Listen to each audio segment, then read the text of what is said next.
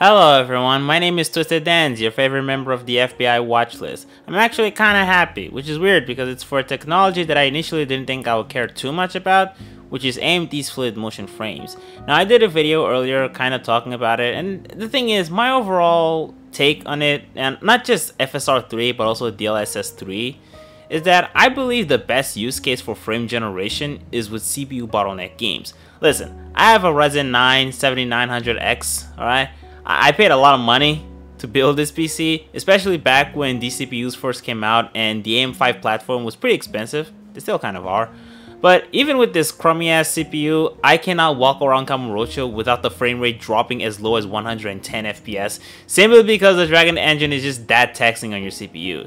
And yeah, I know, I get it, spoiled PC gamer complaining that they're not getting 2000 frames per second.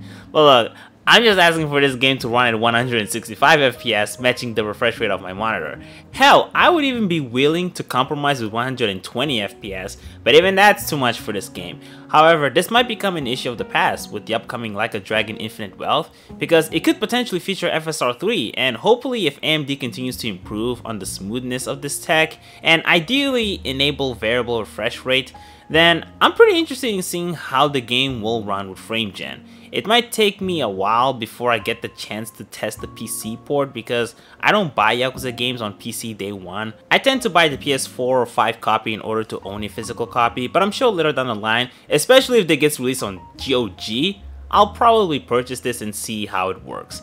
I'm also interested in seeing how FSR3 will affect the console experience. I'm wondering if we'll see more cases of 120Hz mode, if it's possible for them to push the numbers using FrameGen, especially because realistically that's the only way that this technology can be reliable on consoles. I doubt this will be used to push games with high fidelity to play at a locked 60, because FSR3 is pretty shit when you play games with a base frame rate below 60 FPS. Not only is the input latency higher, but the interpolation is gonna look comparatively worse when it has less frames to work on. Maybe by the time this becomes widely adapted, this technology will have improved to the point where this is optional, but I highly doubt that when even AMD recommends having a base frame rate of 60. I guess we'll just have to wait and see. Regardless, as far as PC games, personally, unless I'm in these CPU limited situations, I would rather just tone down the graphics settings or even just use an upscaler. Hell, I would even be willing to use FSR1 if I had the chance. As a fighting game dude, frame time and input latency matters a lot, which makes me inherently skeptical towards these frame interpolation technologies, whether it's from AMD or Nvidia. However, there is one use case that I can't quite ignore, and that is emulation. Now, besides the natively integrated FSR3, there's also the driver built-in fluid motion frames that supposedly works on all games that use the X11 and 12. This still hasn't been officially shipped into the main Adrenaline branch, but for several weeks AMD has released a beta driver which initially only worked with RDNA 3 because AFMF, much like Anti-Lag Plus, are part of the HyperRX software suite which is exclusive to RDNA 3. However, not so long ago AMD also decided to provide support for RDNA 2, which is great since I have a 6000 series card and I'm sure a lot of people do. Now of course older generations are still not supported unfortunately, and at this point I doubt AMD will even bother with that. Although keep an eye on modded drivers because those guys seem to care a lot more about supporting older cards than AMD ever will. But anyway, I've had my chance to try out fluid motion frames and I do think it's pretty impressive. Given how the frames are being generated on a driver level, the end results are honestly pretty impressive. I was even able to double the frame rate of games with locked 60s. However, the coolest aspect of AFMF was the fact that it also works with emulators, which to me, that matters a lot more. Because with PC games, you can tone down settings, you can disable VSync to unlock the frame rate, but with emulators, you might be lucky to find games where the community has developed frame rate patches, but in general, it's not something that you should come in with the expectation that you're gonna emulate games at whatever frame rate you want. At the end of the day, aside from these games being so old, they're originally developed for systems with a specific frame rate target, so trying to increase the max frame rate may end up resulting in the game doubling the playback speed, so it's not very reliable, which is why I think that AFMF can prove to be a fairly reliable method for increasing the frame rate. However, there are some pretty big caveats. Now one of the things to take into consideration about AFMF is that this is primarily meant to work with the X11 and 12. It doesn't work with older DirectX versions and it also doesn't work with other APIs. at least supposedly. When the beta driver was first released, people actually did find a way to get this working with Vulkan, but unfortunately when they shipped the second version of the driver that enables support for RDNA 2, they disabled all support for Vulkan, which was a real shame because most emulators either use OpenGL or Vulkan. I can think of at the top of my head like maybe 2 emulators that support DirectX, which are Dolphin and PCSX2. Every other emulator that I use don't support DirectX, which isn't even a bad thing. To be clear, I think it makes sense to use OpenGL and especially Vulkan because of how much more open they are and allow for better portability since DirectX is an exclusive Microsoft API. But unfortunately, this means that the number of emulators that we can use to test fluid motion frames is very limited. Or at least that was the case, because very recently, and this is actually one of the things that made me pretty happy, AMD updated their driver and now you can actually use AFMF with Vulkan. So I've had the time to test out other emulators besides PCSX2 like RPCS3, and well, the results, they're pretty mixed. Like, here's the thing. In terms of motion artifacts, and maybe this is just me because I'm not very attentive, I personally don't notice any like serious ones. I'm sure if I glued my eyes to the screen, slowed down the playback speed to 0.3 times and zoomed in at like 700%, I have no doubt in my mind that I would find some artifacts. Maybe some ghosting, I don't question that, especially because I noticed that when I played Forspoken, which had the quote-unquote better version of FSR3.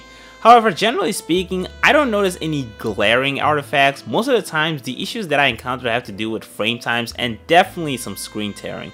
But beyond that, it's not often that I notice major artifacts, which I think is pretty impressive. However, I think I know one of the main reasons for why that's the case. You see, with fluid motion frames, you generally tend to expect around double the performance. Usually lower because the frame generation does have a performance penalty, which reduces the base frame rate, so you actually tend to get close to twice the performance, but not exactly 2 times the frame rate when you disable AFMF. If you're playing a game with a locked frame rate, it actually tends to be exactly 2 times, but unfortunately, you can find yourself in scenarios where the frame rate will significantly drop, and that's because AFMF doesn't handle fast movements very well. If there's too much movement or visual noise, this will tank the generated frames, and from what I understand, because the interpolated frames are being generated on a driver level, they don't have direct access to a game's motion vectors, the opposite of FSR3, which does have it and it has no issues interpolating frames during fast movements. AFMF, on the other hand, does have trouble. Now, how detrimental to the gaming experience will vary quite a bit depending on the game, but at least for me, Ultimate Ninja Storm Generations was completely unplayable. We're talking about a game that targets 60 FPS, but for the most part, I'm seeing the performance fluctuating within 40 frames, 30s when it feels like it, hovering in the 50s to 60. It's really bad. But a game like FIFA Street 12 stays at a pretty consistent 120 FPS during gameplay.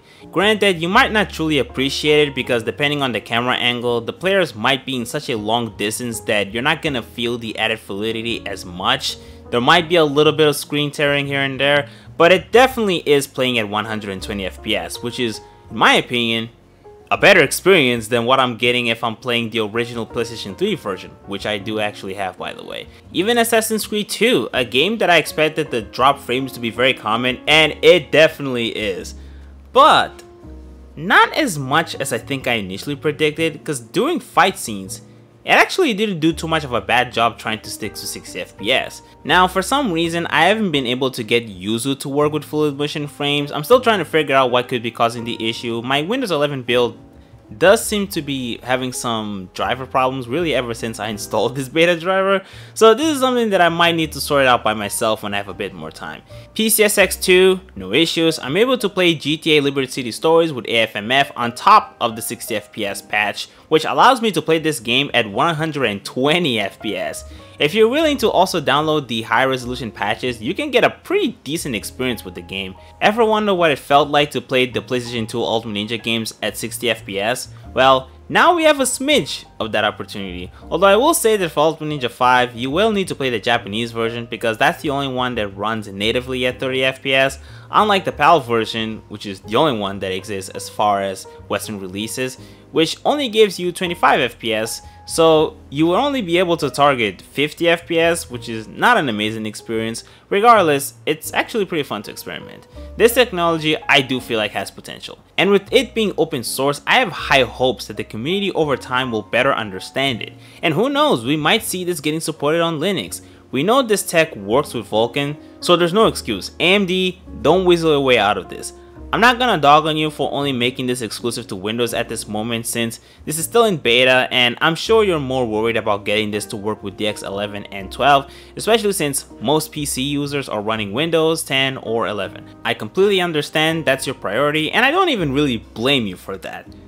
However, when this eventually makes it to the Adrenaline branch, you gotta get this tech to work with Linux as well. Even if it takes some time before it's merged into the open source message drivers, even if it's purely a RADV experimental feature, that's still better than nothing. Additionally, and this is honestly the most important one, at some point you gotta address the issue of the frame rate dips during fast movements. I don't believe this is meant to be permanent. I like to believe that they're completely aware that this is an issue, and it's mostly a temporary solution for the inevitable problem they're facing, where the faster images change, the more difficult it is to interpolate frames accurately. And I want to believe that by the time this feature becomes official, they will have matured this tech enough and this will become less of an issue. So AMD, when the time comes, you need to get off your ass and tackle these issues. But at least so far, I like what I'm seeing. And that's pretty much it. Goodbye.